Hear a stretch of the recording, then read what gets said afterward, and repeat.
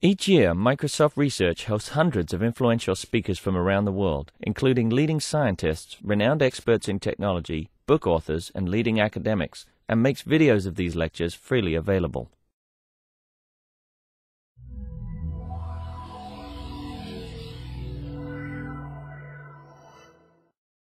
And I'm sure other people will be coming in as we go along here. I'm Dick Carlson. I work in the Platforms Content Communications Group, and I'm the either the instigator or the benefactor here. Geez, I don't know what I am, but I guess I'm the guy who sort of dragged this whole thing together. Came out of a conversation from my manager's manager about different ways to get content out to people. In fact, the original article is up on our SharePoint if you want to read it. He mailed it around to all of us and said, gee, this is pretty cool.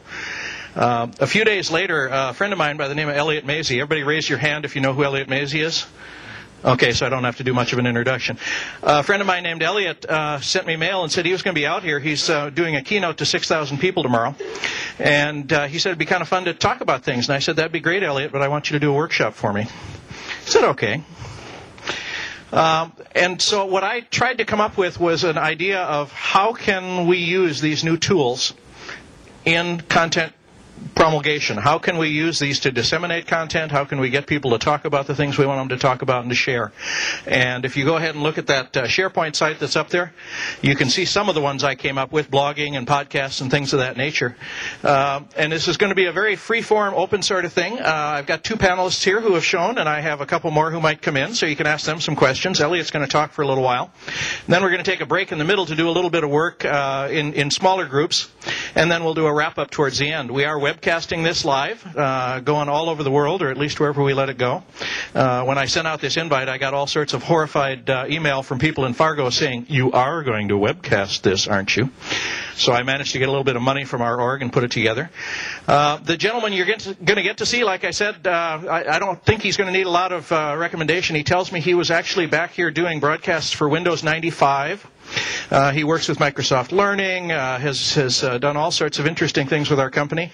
His Learning Consortium, Microsoft, I believe, was a founding member, yes, and we are still involved in that. And he's starting a new show this fall called Learning, which is going to be down in Orlando. Right on property. He did TechLearn for a lot of years, and any of those of you who participated in that, like I did, really enjoyed it. So this is Elliot Mazie. Thank you. Good. I've got this. Oh, he's got his lavalier. It's an honor and a privilege, and let me do that actually, but that sounds a little bit. Does that work better? Sounds a little richer then. Good. Much better. It's an honor and a privilege to be here. And as Dick said, for those of you who haven't had a chance to spend some time with me, I have a long and interesting, and I think in some ways related background to this. I've been involved with Microsoft in many ways since almost the beginning of Microsoft, and got to know Bill before he was wealthy or famous. And one of my good friends that I've met along the way, Ray Ozzie, has recently joined Microsoft. So it's sort of a convergence. But I want to share just one quick data point, less as a credentialing, but more in many ways as a moment in which Microsoft took a step into the more extreme model of an open community for creating, I think, both content and marketing opportunity. Back in 1994, the Windows group, as they were getting ready for Windows 95 launch, came up with the idea that they wanted to build developer interest. And as many of you know, how many of you were involved in the rollout of Windows 95? So, as you know, at the time, the concept of an open, much wider beta, and then the concept of having Microsoft Television. And Bill and a few others got the idea that it'd be important if the person who did that wasn't a Microsoft person, the MC.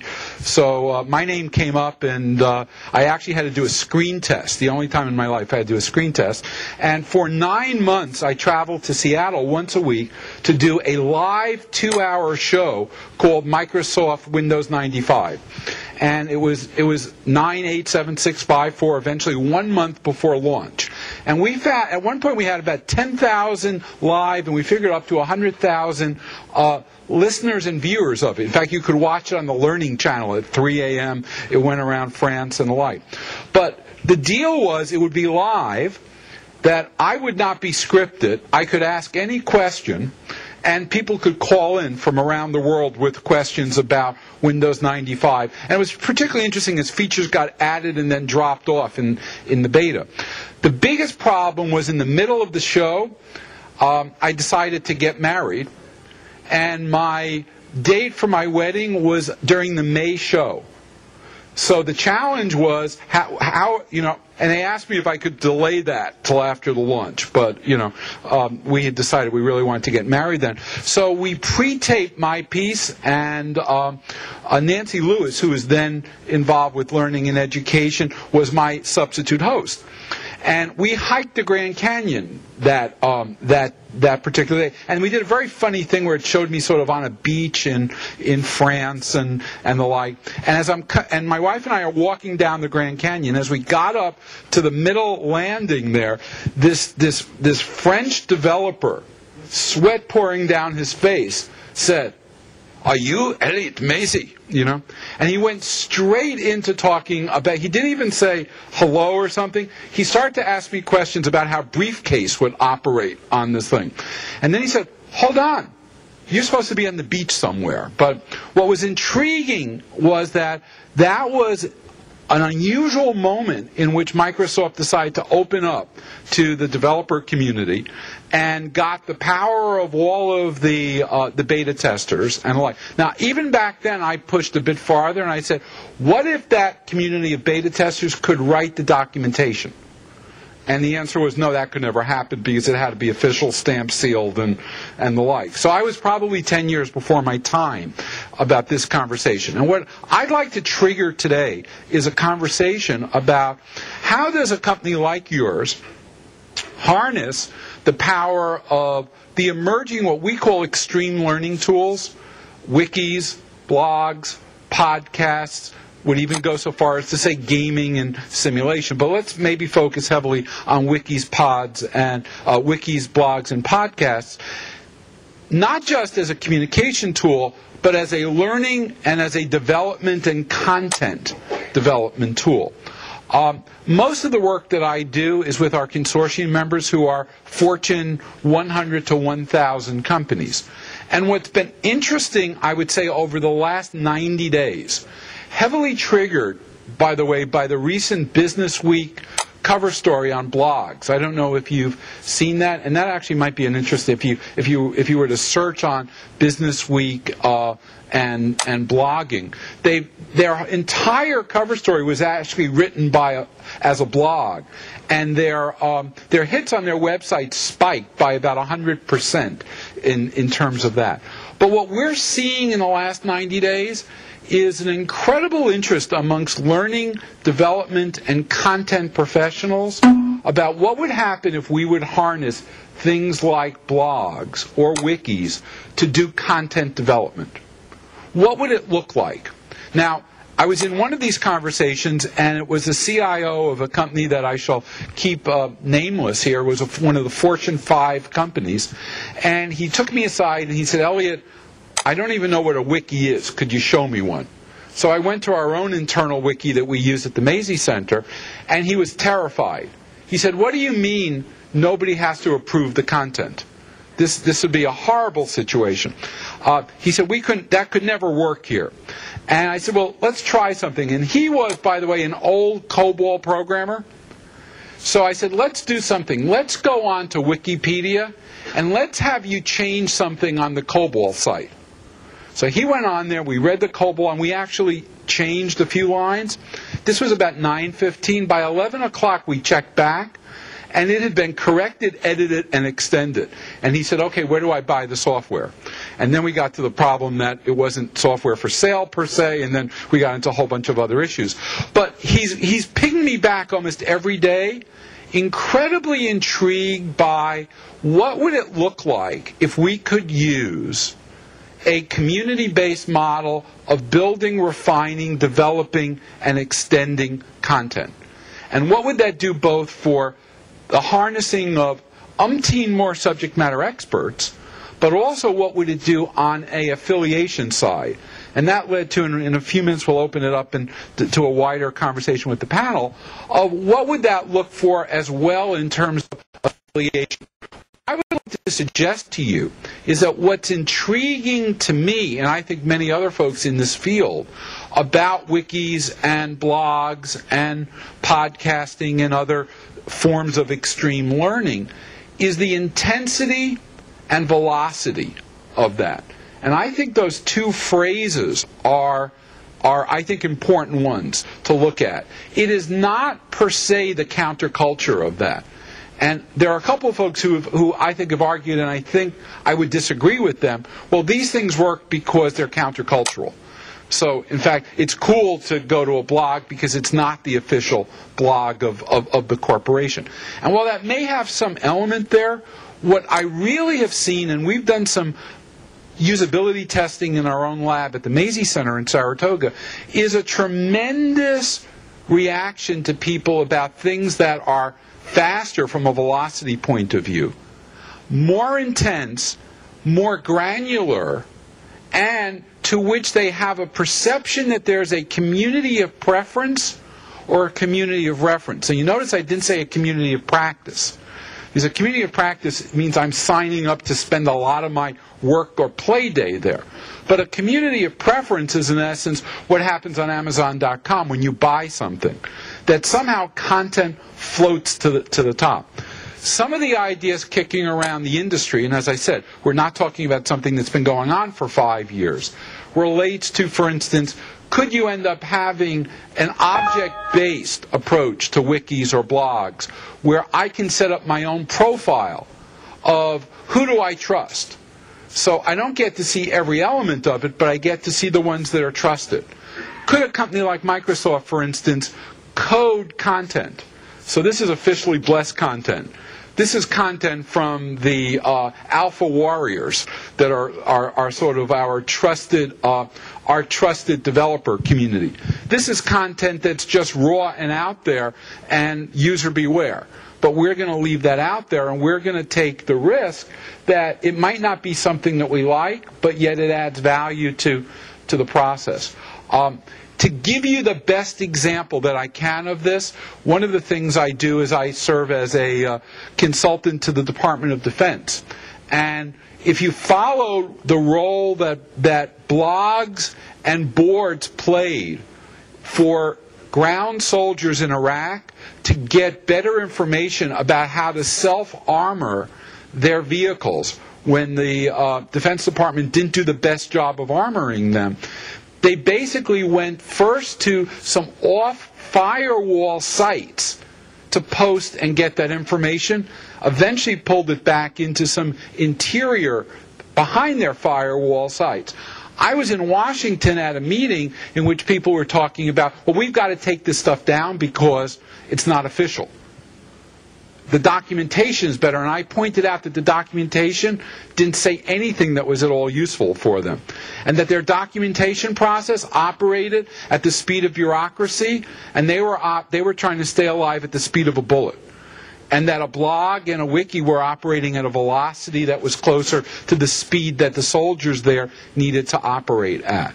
Well, I would point out to you that there is, as I said, an intensity and an opportunity that's here. It's probably heresy because it's not a Microsoft device, but I've been going around the country having done and not illegal but not published yet, hack into the Sony portable PlayStation to basically take video that I filmed in Africa and Hong Kong that shows you how to shop, and showing what would it look like to use a device like this, for instance, to do new hire orientation at a company.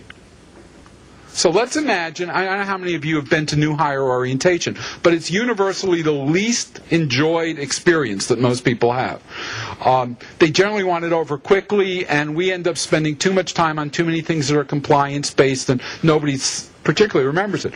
But what if you could literally hand somebody a device like this, which is wireless, is peer detecting, in fact, if there's another device in this area, and not only let somebody be a consumer of it, but have them, as they go through it, re-edit what new hire orientation looks like for the person who's going through it a week later. To me, in fact, some of the best people to do new hire orientation are people who were hired 6 months ago. They have the freshest idea of what the induction and onboarding process are. But they're never turned to as subject matter experts. So we turn to the person who's been here 10 years or 12 years. But once again, we lose intensity, and very often we lose velocity. 2 more points, and we'll go to some broader views here. One is our subject matter experts are getting exhausted, discouraged, and disincentivized. All around the world, we're seeing subject matter experts saying, but I don't really get promoted for being your subject matter expert. I get it for doing my job. So you're really asking me to do this at the expense of my own performance review.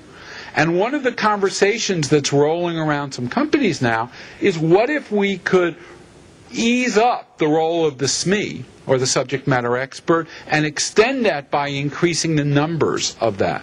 The second process is, what if we could actually produce our content around the feed model, whether we think of it as RSS or Atom or whatever other feed model you want to use, so that every time that I went to do something that involved learning, I could click and get a continuous feed of that. A great conversation I had on, what's today? Tuesday? On Monday, I was in New Orleans yesterday, was with a physician who was saying, what if every time the FDA changed a rule, I got an auto feed of one module that I needed to look at and then recertify on at the end? Now, if I got 10 modules out, my certification went from green to yellow, and if I got 20 modules out, my license was suspended. So now we're looking at certification as being a dynamic self-testing element. The other concept to throw out to you is self-healing documentation, or self-healing learning. So as we start to talk about the role of the net as a self-healing entity. Finally, the thing that I would throw out as a concept to consider is that individuals who get an opportunity to participate stop becoming consumers and walk into a new realm of something. One of my favorite sites is the Audi A4 site, and I don't even have an Audi. Okay, but my IT manager loved his Audi, and he went on to the A4 Audi site. And in fact, what's interesting, I don't know if any of you are Audi owners, is there's better information on the A4 site than you'll ever get off the official Audi site. If you go down to Audi Mechanics, they very often have the A4 site open as their reference in that area. Why?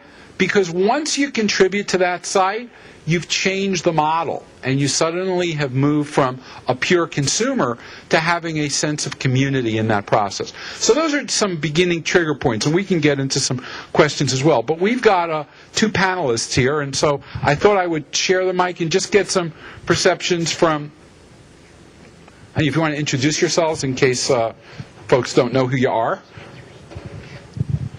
So hi, I'm Shafin Charnia. I work in the Platforms Marketing Group, focused on a variety of things, including communications and how we reach customers in broad ways, and then on learning as well. Yeah, I'm Craig Bartholomew. I'm the general manager for the group. It's the Education Products Group. We're located over in HED. We've got a couple of our teammates over here, and we produce generally products for both institutional learning and consumer educational learning. I'm Robert Dupre. I'm an instructional designer, program manager with Microsoft Learning. And then we include certification, courseware, and Microsoft Press. I used to work with Dick Carlson. And right now we're working on templatizing learning so that other people can actually create their own learning. Great. Why don't you start? I mean, what are some of the things that are rattling around your head as you think about a more viral approach to both learning content and the marketing side of it, obviously? Yeah, my bias is more in the marketing side, and one of the things that we have tried to do is look more at the issue of the effectiveness of our current marketing strategies. So we spend a lot of money on advertising, we spend a lot of money on direct marketing, and a variety of other different methods of marketing. And the questions that we've been asking are there stickier ways to do marketing? And are there ways that are somewhat more genuine? Advertising traditionally, whether it's Microsoft or otherwise, is perceived as being less than genuine. So how do you get to more connect to your audience, get them to be more immersed in what it is that you do, and be your advocates as opposed to simply a consumer of your product? Yeah. And let me throw out just a couple of thoughts, too, and love to get your reaction to it. One of the things that struck me over the years is that you get a tremendous quantity of customer feedback that gets anonymously washed on the way in. Meaning, you have it. It's highly granular. It's highly valuable. But when the product comes out, other than some broad recognition that hundreds of thousands of hours of feedback went into it, there's very little acknowledgement on the way back out. I just got back from one of the ERP companies' national conferences and found it interesting. For the very first time when they talked about a product improvement, their CEO got up and pointed to 90 different people's input that led to feature changes in their software. And I was in the back of the room and watched that group high-five each other, and there was a very different sense of what that very valuable stuff was. Now, who knows if those were 90 people selected politically or randomly or the not? But I just wondered some of your reactions.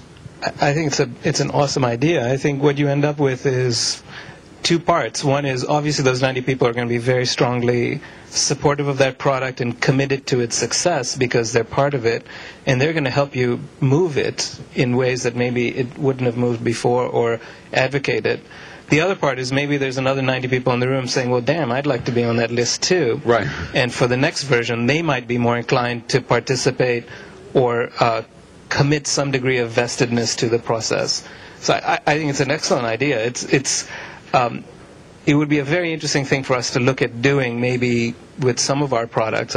We'd have to imagine how we'd do it, but I think it's totally an interesting idea. Yeah. It also allows very granular recommendations. I'll give you an example. Dick mentioned our conference, Learning 2005. We just launched, as I was under a non-compete until the first of the year. We haven't sent out a single piece of mail, and we have about $700,000 of registrations already. Now, the way we got it was we got about 250 people to write quotes about why they were excited to come to an event that never happened. And then we've been sending those quotes out to people in their industry and region. So we're getting this whole accelerant process of that, which, by the way, has no net cost to us other than the admin time of doing that. So rather than going for a single unified endorsement, we're trying to get it from your industry, from your city, from even somebody who has a name that sounds like your name and the like.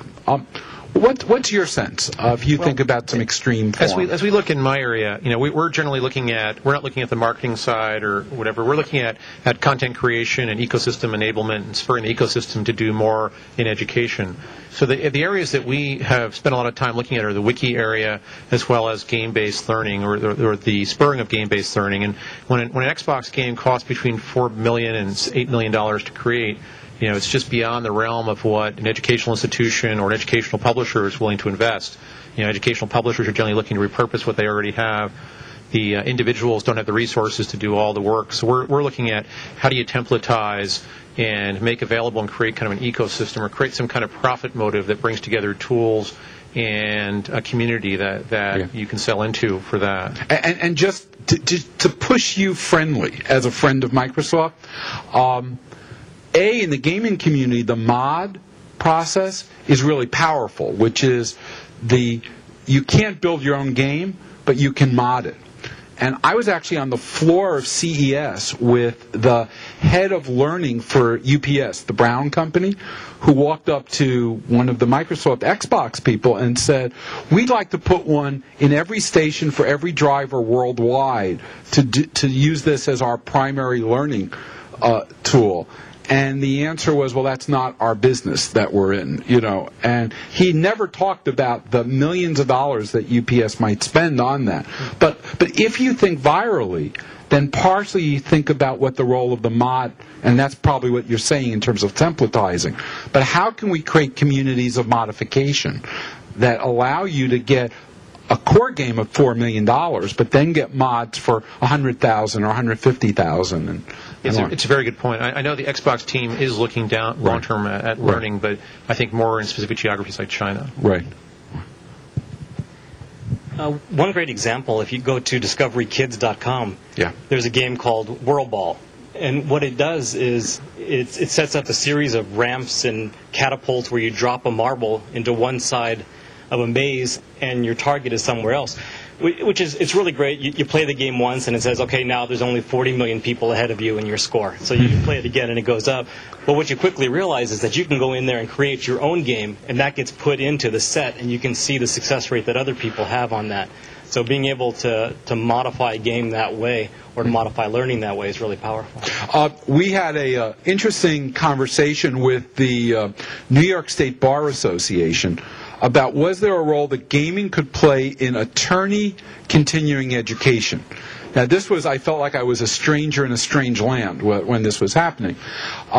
And all the conversation was it wouldn't happen, it couldn't happen alike. So we went to one law firm to do a little field test, and all we did in that law firm is we took traditional, very boring continuing ed courses, but at the end of the course, they were able to define a warrior name for themselves. It wasn't their real name. And then they got a high score, which we posted on a plasma screen in the partner lunchroom. Well, what do you think happened in that law firm? The lawyers were taking the continuing ed, who they normally grumped about taking it once. Some lawyers took it 11 times to try to beat, litigator Bob, to get high score in that situation. And when I talked to their director of education at the Bar Association, he said, well, what happened here? I said, well, what you did was you actually unleashed intensity. That so much of what we do in our learning and even in our marketing and in our professional stuff is to lower the flame. And once you allow the flame to kind of get up and to be more intense and to get some inter-competition and team competition, and one of the law firms said, well, maybe we could just open it up so we could have inter-litigator leagues and the like. You got a whole other intensity with that. Back to the three of you for a second. If you could accomplish anything, if you could try an Uber experiment in this field that would benefit Microsoft and your user community and the health of your company, what's something that you wish you could do with this?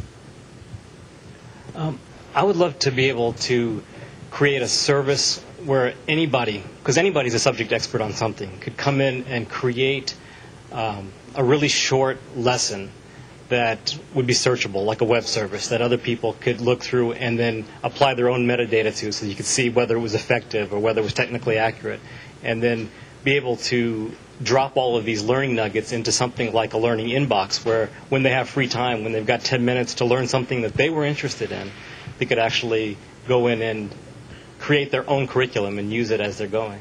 Mm-hmm. I think, just speaking for my group's sake as well as my own, I think we'd like to create something where richer content is created that's educational at some scale geographically in places like India, China, Brazil, Russia, as well as here, that goes well beyond just the HTML learning that we see today. Mm-hmm. So I'm less substantial than they are, and so I will caveat this, but the first thing that came to my mind is launching Longhorn without any advertising, and Longhorn is the next major Windows that we sell. So just try something where we never put $1 in TV or in magazines, and we invested differently. Mm-hmm. And almost by doing that, you break the expectation set in that. Yeah, you'd have to start thinking about fundamentally altering the nature of awareness that we create through advertising, altering the nature of and the role of the media in how it creates perception, and certainly changing the role that our customers play and our early adopter customers or watchers play in how we work. Well, what we thought we would do is to open this up. And Dick, why don't you kind of set up this next activity here? Sure. We wanted to get you a little bit of chance to work together as groups, which I know you're all really looking forward to. But the point here is that one of the email responses I got when I sent this out was an awful lot of people wanted to know, well, how do I go do this? How do I make this happen?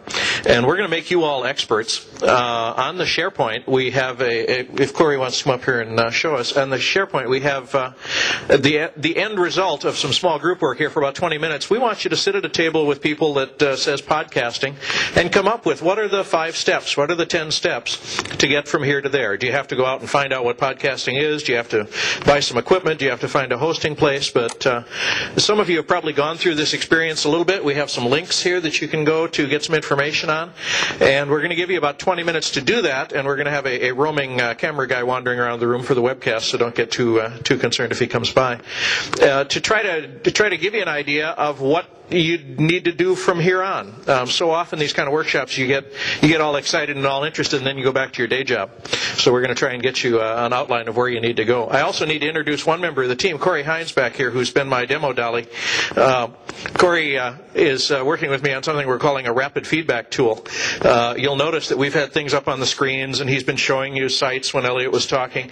When I work with large rooms that I try to do educational work in, we're experimenting with new ways to give you information besides this one guy with the microphone. You also notice we encouraged you to come and bring your laptops on the walk-in PowerPoint. We encourage you to go up and look at the SharePoint while you're there. We're trying to find interesting and new ways that you can get at information rather than just that one-to-many model. So feel free to continue that during the rest of the experience here today, and I'll have Corey doing that as we do our discussion and close, that he'll bring up some interesting things on the screen. And if you've got some questions for me or some of the other panelists, as soon as we do this 20-minute piece, we'll come back to that. Yep. So what we'd like you to do is Corey's going to put up he's got a link on the main page of the SharePoint there, and maybe one person at each table who happens to have a machine. Some of you who are kind of by yourselves could go find another table. And we've just pick something and try to work together as a group and come up with ways that you think you'd be able to implement this. Another reason for why we're doing this is one of the big requests we had from people was to get to meet people they could use as resources. So introduce yourself around the table, and we'll take about 15-20 minutes. Then we'll bring it back together for question and answer and a little review of some of the things that people have put up there. And finally, just a little bit of talk about what next steps we might have for people who want to continue working in this. Thanks.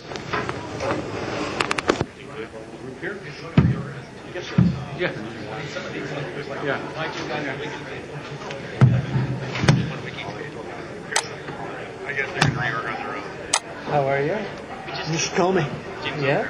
Oh, yeah. Just one last thing Corey pointed out to me. After you've come up with some plans, the very last link on that SharePoint says look at other people's plans. And you could spend about 5 minutes at the end of your experience looking at what some other people came up with. And we'll be going around the room and letting you give a chance to, talk a little bit about what you did and what you saw there. But feel free to share all this stuff right now.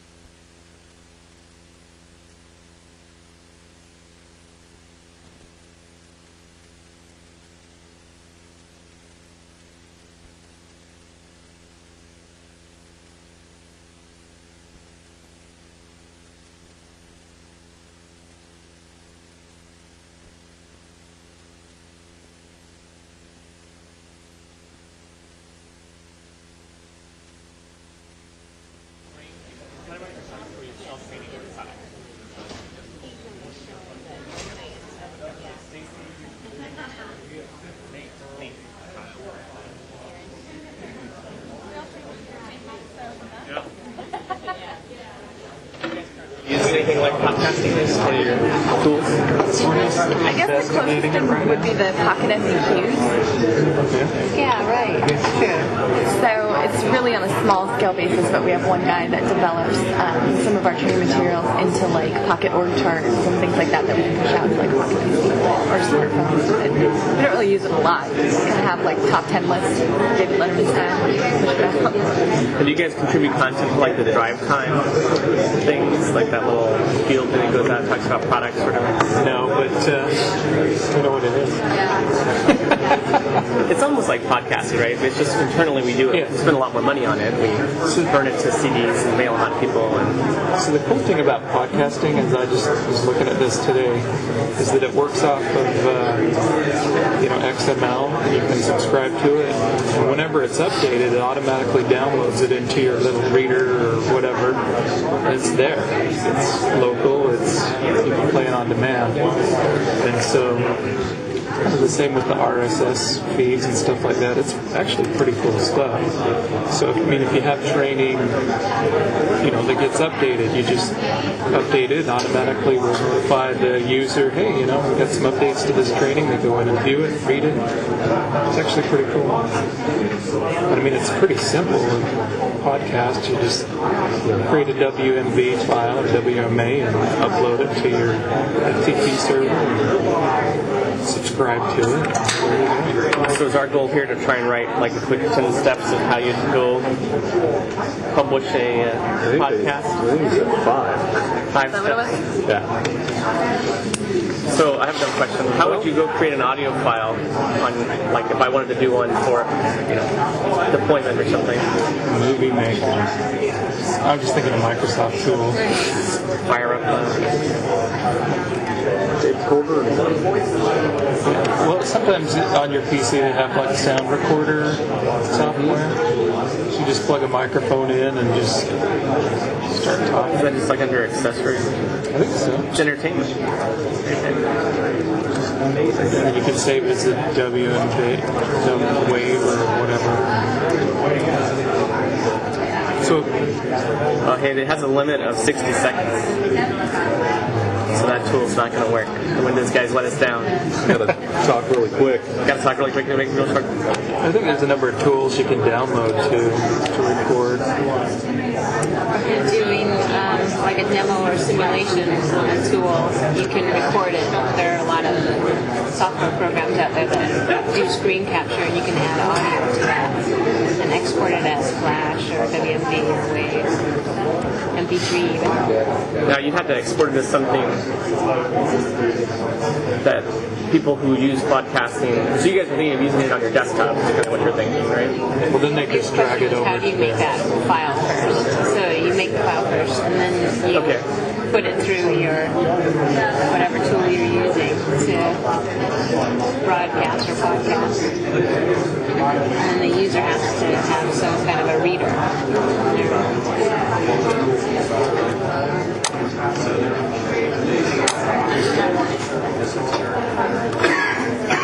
You can also jump around a little bit with blogs too. Yeah. Let's finish up the podcast. No, that's okay. No, I want to figure this out. Like, I want to go post on my blog today a podcast. No, a podcast of something about some bug we're having in Visual Studio right now. Right, yeah. Like a workaround. So what I've found is there's a couple of different tools you have to have. One you can go to different newspapers and stuff or websites and they have podcasts, but you have to have a tool that you download them to. The subscription tool. One that I was using is called iPodder. You just go to iPodder.org. And then there was another one you can use to.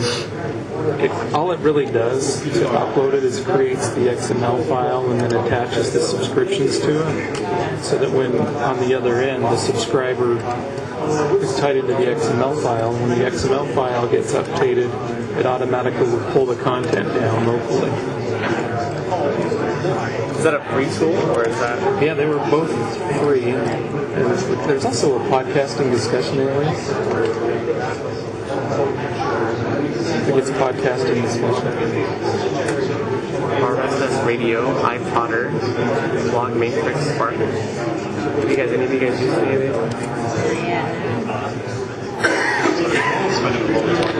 Good to hear. Everybody's talking. Let's keep talking. That's okay. Let's take about another 5 minutes. Try and finish something up and post it up there on the SharePoint. Go to that link and put what you think your next 4 or 5 steps would be, even if you're not complete. And then we'll be able to spend a little time looking at what other people have posted.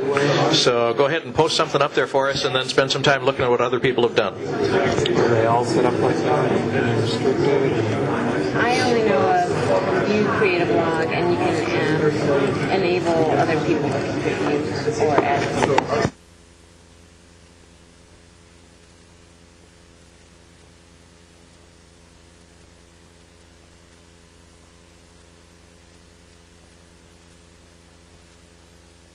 Okay, the podcast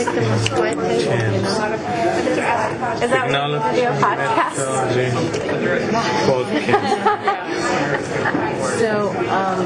So what is the action plan? Go to podcasting. Find out as much as you can about podcasting. Yeah, learn about podcasting. Benefits. Then how do you do it? Podcasting. And where do we go? You just download the software to your audio device is what that website says. Oh, please you can either RSS reader. Yeah. So where did you go? Music. Which one are you on? Are you on podcast? Digital music I think. I'm on the podcasting from Wikipedia, Free Encyclopedia. Wikipedia.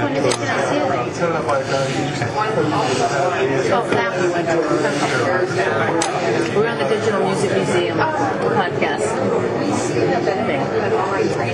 Okay, so we're going to learn then what is the second step. We're going to download the software and try it. Yeah. Download the software. Try it from either your computer, or an iPod, or a digital audio device. Can't say iPod. Sure you can. And different audio. My MP3 player. What is okay? So we learn what it is. We tried it. How are we doing? What We is the next downloaded step? it. Now that we have to make a broadcast. Okay, make a podcast Still can't find where to install anything. We're not installing anything. about tomorrow. We are going to. That's right. We are. Where? We're going to make a podcast about that. Download. Let's try it. They download Are we going to download? Publishers create audio content, posting it on our website for listeners. Create or edit an existing RSS feed, including a link to the audio file and the enclosure field. Are we downloading? No, not for real. You can if you want. No. Well, we're just writing the That'd be the plan. next step. Yeah. Yeah. And then we would test it and then start our own feed or It says, Why would we not want to go just download it? Well, you do it. teaching somebody here. So are we putting together now? How? You download it. So we put together a podcast and we invite people to it. What do we do? Create a series of files that would be applicable to the topic and then Yeah, as long as we don't invite them. have them go. Rush Limbaugh, yeah. They said so on there that Rush Limbaugh is coming on. yeah, it says publisher creates audio content, post it to the website for listeners. 2. Create or edit an existing RSS feed, including a link to the audio file. Upload it to the website, and then tell the world that a podcast is available. Okay, tell the world. No, we tell Like that one. Okay, and then we should measure the What results should we or name our something like that. podcast? Maybe you make some kind of algebraic. I don't know. I was suggesting doing something about tomorrow's wedding. About my wedding. Yeah. The what? About my wedding. Yeah, let's do that. Yeah, so that. Podcast podcast of your wedding? Hey. Yeah. When is your wedding? In September. Oh, perfect. Yeah, So it gives us time to download the software. See, you're not invited, but you can listen in. You can listen in on my wedding. The new chief Your own wedding. There you go. Well, as you can see, we still don't have any responses up there, and this is one of the fun things that you get when you're depending on viral content building. We haven't built a lot of content yet, so see if you can get something up there for us, and we'll wrap up in a couple of minutes, and then while we're doing our closing Q&A, you can review what some other people have done. Okay, that's our plan. Yeah, okay. We're going to podcast my wedding. Yeah, perfect. I get to invite everybody. I would be worried about having enough. Yeah, I guess a lot of people. That's it? Not having The automatic download is the part that makes podcasting different. Yeah, like they're saying, you know, some people are saying you could go to an NPR site and download their audio, or go to any radio site and download it. But it's the automatic download part that it comes to whatever device you're wanting it for you to then play it whenever you want. That makes podcasting very different. And can you search, like, how do you search for a podcast? I guess they must have a description. You can how does every search engine? They're like, yeah, is there people who are how would you podcast out there, or how would you? Well, there was this one, .NET Rocks. I don't know if you went in there. Rocks? Yeah, there is an example of a great podcast. Oh, really? There, it's on the site. It's on one of the links. Sample searching on an RSS radio station. Let's see who's on.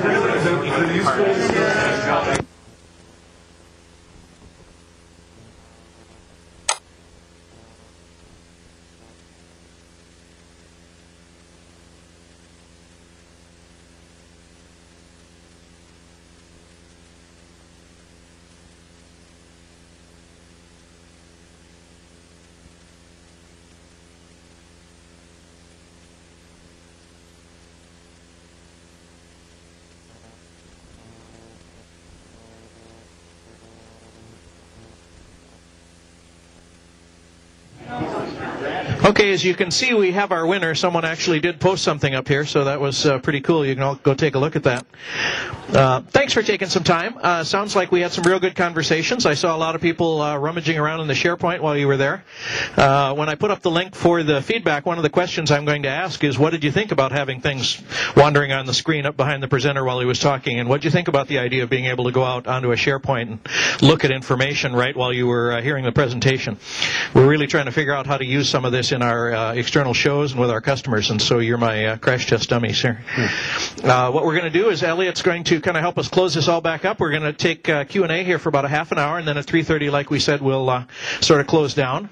And we do have the room until 4, so if you want to hang out and chat with people or still talk with any of our panelists that can stay, that'll be great. Thanks. I had the terrifying experience of giving a keynote speech to a very large conference, and there was a real-time blog over my shoulder. So there were probably 4,000 to 5,000 people in the room, and there was this huge screen about 4 times that size, and there were 10 people on wireless who all had access to that blog, you know. And at one point I said something, and somebody said, "A load of crap," you know. And there was a little LCD monitor in front of me, and my first reaction was to get defensive about that. But as soon as it said "a load of crap," the audience said, "We don't agree," you know. So there was this. It was an interesting view of what happens with an audience. Is an audience supposed to sit, or is an audience supposed to actually do something with it? I'd like to open it up to the group here, either for reactions, questions for me or any of the panelists. What were some of the issues that percolated in your groups? Maybe one of the responses you had here. You know, contrarian, positive, or other views. So let's open it up. And I'm going to play Oprah here and get you a microphone so we can get you on the webcast. I just have one comment. I think it was great that you modeled the behavior that you want us to think by having that panel and asking them the question and really tapping into your subject matter experts right here in the room. So that was great to see that right away. Thank you. And intriguingly, the very best times, by the way, I've seen Bill speak has been when he's been interviewed. I was at a show he did for Wall Street Journal, and Walt Mossberger does the interview, and he won't let anybody speak. He just sits down and does an interview.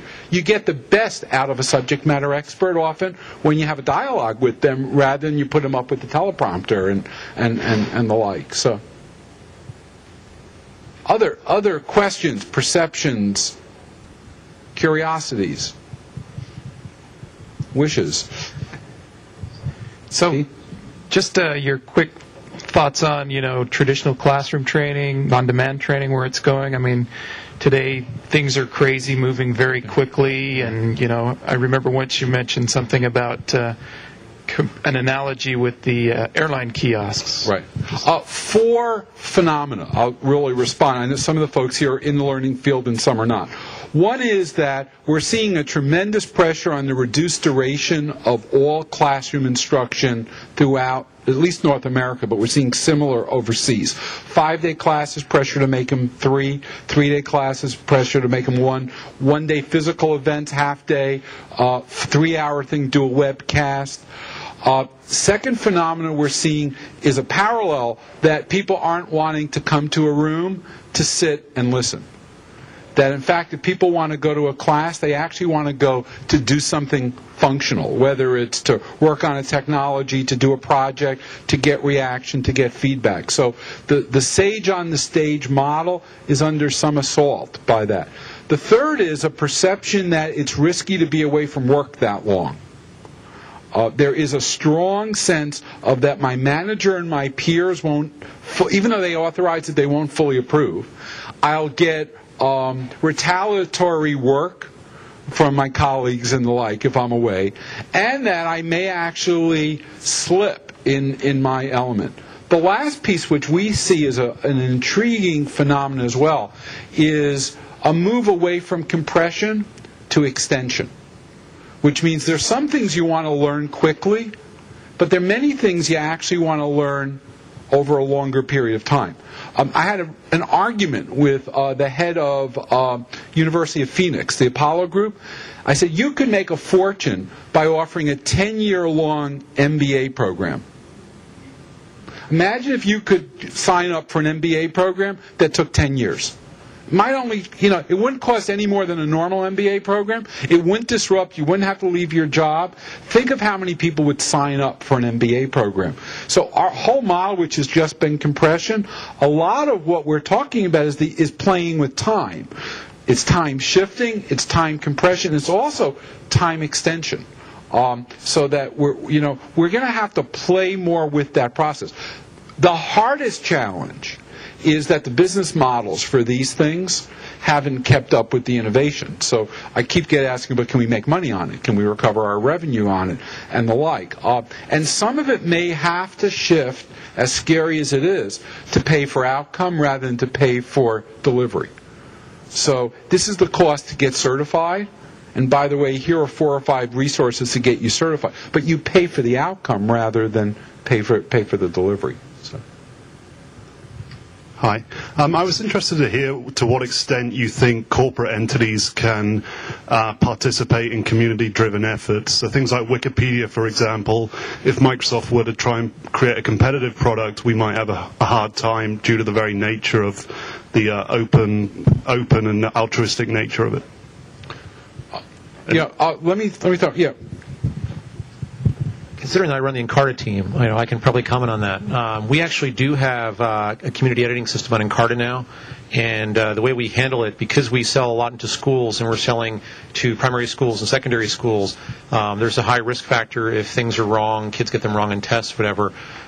We actually instituted it about probably about 3 or 4 months ago, and the way we launched it's interesting, relating to blogging, because we launched just with a blog. We didn't do any announcement. We did no press release. We did nothing, but there was an AP story written on it just based on our blog. So that was our press release. Effectively, was an AP press release based on our blog. We find about 20 to 30% of what we get is valid, and 70 to 80% is invalid. And some of it is ad hominems against Microsoft. Some of it's spurious. Some of it's just questions, etc. That said, Wikipedia, my hat's off to them. They do a phenomenally wonderful job.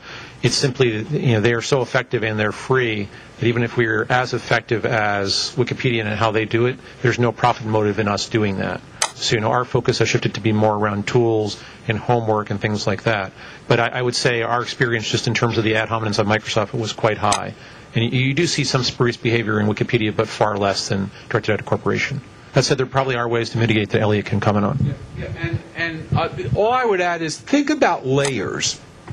In other words, in many situations, what you do with Encarta, it's not necessarily Microsoft content. You're a publisher of that. So to the extent that you have your publisher hat on, think about publishing along the continuum. You're publishing from official sources, you're publishing from social sources. So now you want to open it up. Well, maybe there's the PTA of Binghamton, New York, is your partner for publishing Binghamton content. So they're not going to Microsoft at binghamton.edu, but they're going to the PTA. And once again, you stay in the tools area and the like. I mean, I had a great argument with the head of the American Textbook Society, who was concerned about what was going to happen with digital textbooks. I said, ultimately, we'll pay more for the yellow highlighting than for the textbook. So, in other words, I'll pay more for the good underlining that happens in the textbook. In fact, when I was in college, I worked at the bookstore, and I had a little side business. I'd figure out the GPA of the people returning used books to us, and I'd write it in the back of the book. So people who were my friends knew to only buy the highlighting from somebody who got an A in the course versus a B or a C. But think about it, the context layer may be worth more than the content layer. And that's where I think the sweet spot is.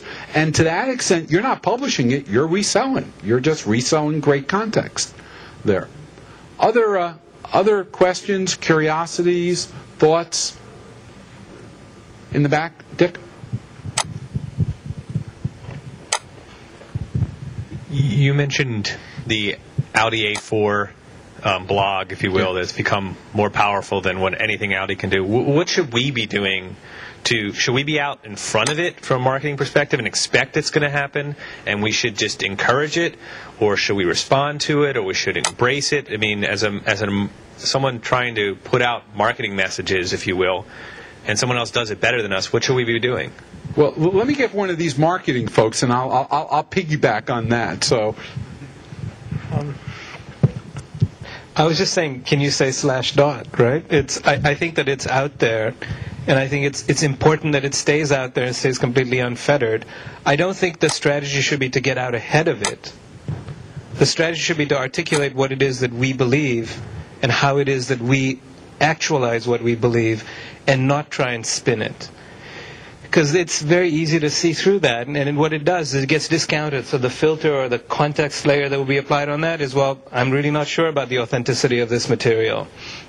The reason I think Channel 9 does so well is because it is essentially unfettered. It doesn't have, it has more opinion and more reality and less spin.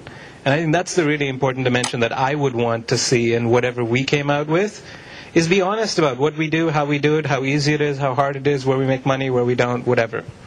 And kind of go that way. That would be my view. I don't know. And the only thing I would add to it is the ability to view this as an experiment in works is the critical element of it, which means that some of the, we're talking about the successes. There have been a lot of failures in social networking, social content, and the like. So part of it is to say, if you do it ad hoc, you can have some failures. It's, you're going to try a variety of things. Some of them will stick, some of them will not. But sometimes it's also to not go for your instinct of stopping it. Because I've seen some Fortune 500 companies be really dumb in trying to stop. I got to tell you, they were a day away from shutting down that website in Iraq. And people would have lost their lives with that. Because their command and control instincts were so strong, they wanted to shut that down. So some of the instinct is not to get out in front of it, but in some ways to step to the side, watch it happen, and jump when you can. Or at least open yourself up and be willing to be asked and respond with candor. It's we were just talking a little bit during our side conversation here about often I get asked to speak to MBA classes at universities, and I will go talk to them, and I will go for 90 minutes, and I don't take a PC with me. I don't take a little thumb drive with a presentation on it. I just introduce myself and say, here's what my job is, and let them at it. And for the first 5 or 10 minutes, I'm going to get a lot of feedback, if you can call it that, about what we do wrong. You know, how we do open source, how we don't do open source, how we take advantage of our strength, don't do things, don't empower people, whatever it is that they feel some angst about. And then what I say is, okay, so let's figure out how we fix it. So I write all that on the board, and I say, here are the issues. So based on the constraints that we operate under, whether they are regulatory constraints, whether they're fiscal constraints, whether they're transparency constraints, here's what we can do. And then here's what our shareholders want from us. They want these kinds of margins. They want this kind of revenue stream. They want this kind of growth. So now you help me figure out how we return to a better place with you. And just opening it up to them, and we will have a conversation for 90 minutes about that, is really, really interesting. Because at the end of it, the feedback that they give you is a little bit less negative than it was when it started, and substantially more empathetic to our position and our situation. And that's where I think we can make a better impact on the perception of Microsoft and how we market ourselves. I think there's another thing here that's related. Yeah, I can't remember what state it was, but one of the New England states, the governor had set up a web page with the entire budget done with little sliders where you could go in and look at all of the different revenue sources, and you could up taxes and you could lower taxes. Gas taxes, I would slide it to the left. And then you would also have all the different ways that you could spend the money. And everyone comes into that site with such opinions, but when you try and actually go through all of the sliders, you make a mess of things. You have a huge deficit. And if you can actually make something work, you hit a submit button and it goes right to the governor's office. So it really gave a better understanding of what they were trying to do. Let me also add one comment from what I'm going to do tomorrow. I'm going to speak to 6,000 engineers tomorrow morning in downtown Seattle who are here for the International Quality Conference. And initially I didn't know if it meant they were just good people and got invited but they're actually part of quality improvement, lean manufacturing, Six Sigma. They're the corporate directors of that. And last night I stopped in to just sniff out the group to see what they were like. And I didn't introduce myself. I was just doing that kind of needs assessment, social networking at the bar. And when I start to talk about this stuff with them, now remember, they're in charge of rapid high-velocity improvement of manufacturing. And one guy said, well, this sounds really interesting, but we can't control it. What happens if suddenly somebody shows we have a problem somewhere and our shareholder sees it or the like? We can't control it. And I looked at him and I said, you don't get it. You're using an industrial model, and you're trying to be a in-compliance company in this age. A good example, I'm on 4 corporate boards. I had to take Sarbanes-Oxley training for each one. Guess what? Sarbanes-Oxley doesn't give me a merit badge. So each board I have to take it all over again. Now I want to get the best. I want to wear it. I want to put it on my sleeve. Not as a recognition of pure honor. I just don't want to waste on the next board another day going through that training. So there's a whole model to look at of how do we granularize some of this stuff, and how do we look at this from one thing, I keep going to velocity and intensity, because those to me are 2 of the really interesting social and business drivers here. Dick? I'm going to select myself for a question here. I guess I should get at least one. My job right now is creating content for really large events, and right now we're getting close to a terabyte of lab information at TechEd, not to mention all of the breakouts, not to mention all of the cabanas and all that stuff. I'd like to hear from the panel and from Elliot, how can we be thinking about this flood, this fire hose of content that we create around this company, and breaking it into pieces that work in this kind of method? Not pasting in a marketing message, but how do we share all this information? Yeah. Let me just give a quick one sentence and point it down. We have to realize that the generational shift, and it's generational by time, not by age, is towards reference versus swallowing. Our old model of content was give it to me and I will eat it. My new model is let me know where it is, and that's cool till I need it in that process. And so one of the metaphors here is how do you let me leave with all the right pointers? And then I want to spend my face time in large meetings having intense conversations, being part of appropriate gated or ungated communities, and an opportunity to test my skills and or to try experiences that I can't do at work, whether they are your Uber labs or other elements like that. It's a little bit outside my domain, so I'll pass it over. Actually, I think one of the most interesting experiments with using learning as a marketing tool is something that Dick is trying right now. So, do you want to describe what you're doing with the games? Yeah, we did a little experimentation. Robert has a learning game called the drop game where a word or a phrase comes down and you have to decide, does it go into this bucket or that bucket, kind of a standard little learning thing. His first one was this movie in the 1970s, the 1980s, or the 1990s. And every single person that I showed that thing to had to play it at least 10 times to see if they could make their score faster. It was extremely addictive. And we experimented with that with, I believe it was an exchange conference, as a way to pre-teach people before the show, in that I'd give you an Xbox if you got the best time on that, and then at the show we'd have a playoff on the big screen up in front of everybody, and you'd get the trip to Hawaii. And it's amazing how you can use that kind of learning, either pre or post, to generate buzz and excitement and interest, but also sneakily I was teaching them how to categorize an exchange migration. And so there's wonderful ways you can use those tools, and really what it cost me was somebody to write some questions and a couple of toys to give away. You know, it was not a huge thing. I already had all those names because I was going to have 1,000 people in Phoenix for the show. So it's really pretty simple sometimes to add this stuff on.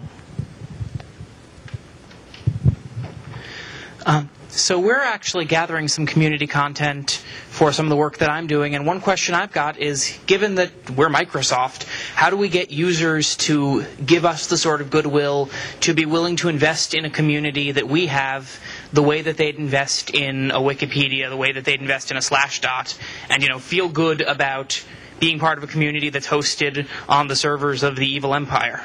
Three things. One is,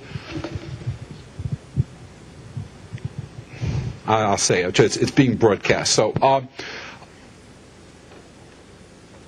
you have to lose your own self-doubt. You have to lose your own self-doubt. The reason that people give me a tremendous amount of free content is that I really believe that I'm going to act ethically on it.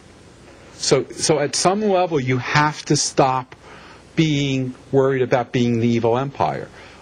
Because when you're worried about being the evil empire, you will act in a paranoid fashion and become the evil empire. You know, so some of it is lose your self-doubt. But the two might be more pragmatic elements of it. People will experiment with communities. I'm probably no different than you. I'll try something. I'll go on and I'll say, you know, that link, let me go there.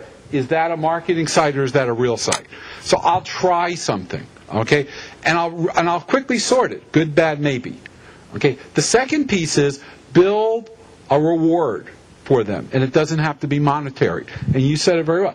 You know, it has to be social. It has to be cool factor. Imagine if the folks back when Windows 95 came out had thought about having a 10-year competition for solitaire. You'd have the largest multiplayer game in the universe right now. Yeah, okay, no, but think about it. I mean, literally. So some of it is thinking about what the social world. I will tell you, if you're authentic, if you're not paranoid, if it creates real value, it will sustain itself. Now, it may not become the same as as quote a not-for-profit will, in the same sense that no blood bank can do what the Red Cross can, because that's a different business model. But you're not trying to be the Red Cross. You're trying to be a profitable, innovative, engaged company. But lose your self-doubt and really try to have what you do be authentic. And you've created innovation your entire corporate history. This is another moment of innovation in which you take a deep breath and you've got to do some things different and have the courage to stop doing some things. I was just going to say one more thing is there are communities we've built like Channel 9. And do you guys know what Channel 9's marketing plan is or what their marketing budget is? Well, there isn't one, and it's zero. And the way they became successful is there was no way from msdn.com to get to Channel 9. It was completely viral. So I would start with a couple of people, and I'd ask them how you should grow it and how they should want to be more substantive participants. What would it take to keep you? Kinds of questions, or what it would take to attract you. And if they give you answers that are good enough, then that would be a good start. I'd also say that for everybody, like we started doing community editing in Encarta, we initially participated in a Slashdot thread about this, and we got a lot of people basically defaming Microsoft and whatever, but there was an undercurrent of people who understood where we were coming from, and the fact that we were open with them about what our intentions were, why we were doing it, was respected and appreciated. So though I think it may be kind of a fringe that you'll just never get to, there's a lot of people in the middle who are more than happy to participate, I think.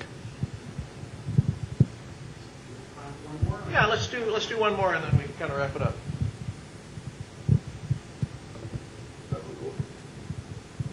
Dick, why don't I switch it around to do something highly participative? Okay, I'd love to go around the room very rapidly. I can do it. I'd like to go around the room very rapidly, and we can do this in about 2.5 minutes.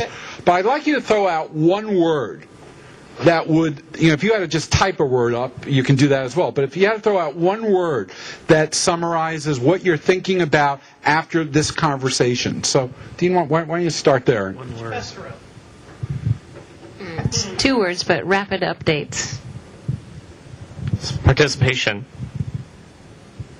Content validation. Velocity.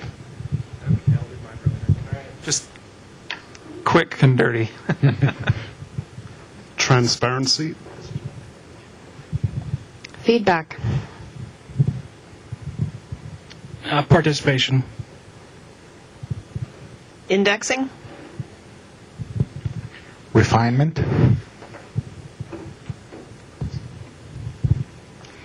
Communities. Intensity. Not recreating everything, but using what's already out there.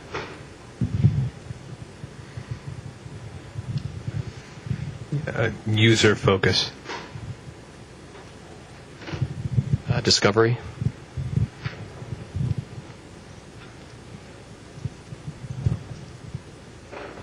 Trust.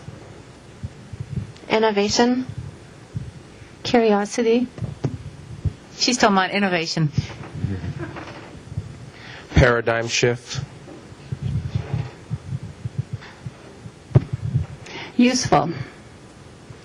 Interactive. Fun. Customer focused. Worldwide. Connected. Powerful. Free. Independence of learning. Affinity. Credibility. Community involvement. Creativity. Instant learning. Viral. User run. And what about the panel? Empathy. Interactive. Truth. Yeah. If I could wrap up with 2 sentences, maybe to stretch that. What we just did is a metaphor for what we're talking about. In other words, if you have a group in a process, you can write a feedback form that goes to one person, or you could publish those words to the whole group. One last piece we didn't talk about. If you think blogging and wikis are a phenomenon in the United States, look beyond the border. It is seen there as a leveling of the first, second, third world concept of access to information. And so the phrase velocity and intensity really says something about that. And I shared with the panelists a little bit, McDonald's has this challenge that they've got content that has to flow to 121 countries where they have 1.5 million people that quit McDonald's every year and have to be replaced. And when they want to revise a salad, they want to do it now within 5 to 8 days, not 18 months. But content took them to be translated up to 2 years to get to the last language. So we're now holding their hand while they take a deep breath and say, in every country there's somebody who speaks English plus the local language. Maybe we don't translate it all at Hamburger University. Maybe what we do is we put the English and the graphics on the left side and give them a panel on the right side, a la a wiki or a blog or a SharePoint site or like, and somebody there translates it locally, and if they get it wrong, somebody who speaks both languages corrects it. So the speed to translation could be measured in minutes, not in 2 years. What do you think the board of McDonald's thinks about that? Now, they're worried about Sarbanes-Oxley because they don't want it to say, eat the paper cup. And but on another level, their speed to profitability and their speed to change, in part, is measured by the velocity of knowledge within their organization. So think about this not as a U.S. phenomenon. And when you talk to your colleagues in other parts of the world, they will see wikis as a democratization of knowledge within the corporate structure and infrastructure. And I keep that in mind. It has been an honor to be with you here, and I want to thank Dick for that, and I'll hand it over to shut down. I hope some of you get to Orlando to be part of our learning event. Great. Thank you, Elliot and panel. I really appreciate it. Thank you, Corey, for helping us. Thank you, MSN guys, doing a webcast on about 24 hours' notice and getting this all put together. Thank all of you for participating. I think this is really cool. My one request for your next step is you go to the SharePoint and sign up for the discussion list. And from here, I guess my plans are, if this was something useful and something interesting to you, I'm going to try and do this again in a couple of months with somebody else and kind of keep this community growing and going and finding ways that we can use each other and share experiences and